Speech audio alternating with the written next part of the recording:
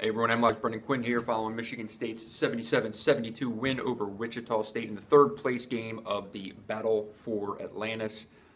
Down the stretch after fumbling away a 15-point lead with 8 minutes to go and kind of turning this into a manic, wild finish here in the Bahamas, Michigan State was able to basically escape on some late three-pointers by Cassius Winston and Miles Bridges and kind of steadying the ship after a zone press by Wichita kind of tore up any momentum that the Spartans had going. That they managed to go all day without a scoring drought, something that had kind of derailed a few games this year for Michigan State.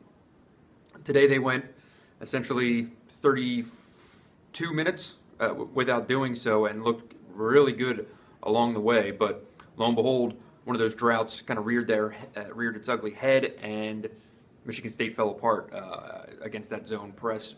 Tom Izzo tried a number of different lineups, went with 2 point guards, went with Alvin Ellis alongside Tom Nairn, put Cassius Winston in the game. It really just kind of spoke to the point that when things kind of go awry, at this point, it seems like Tom Izzo doesn't really have any reliable lineup that he knows if he puts out there what it's going to produce or how it will respond.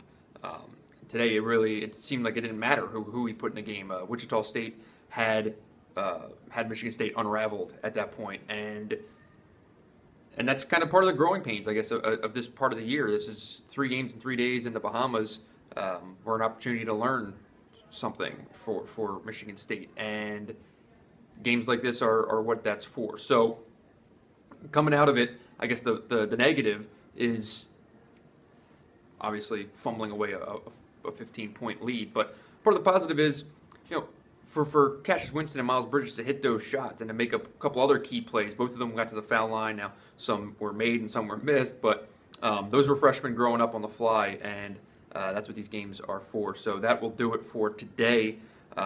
Michigan State returns to the court on Tuesday at Duke. I will be there once again, and I will be happy to talk to you after that one. So until then, as always, thanks.